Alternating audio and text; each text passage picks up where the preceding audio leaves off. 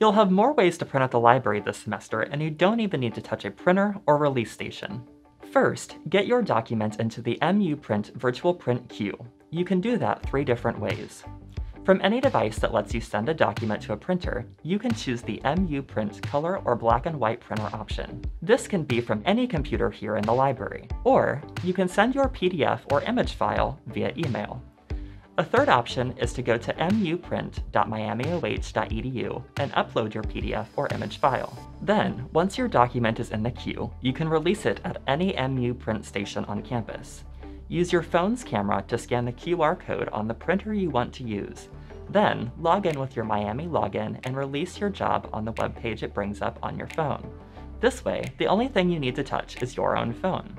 Or, you can swipe your Miami ID in the card reader on the printer you want to use. Your print job will show up on the printer's touchscreen, where you can release it.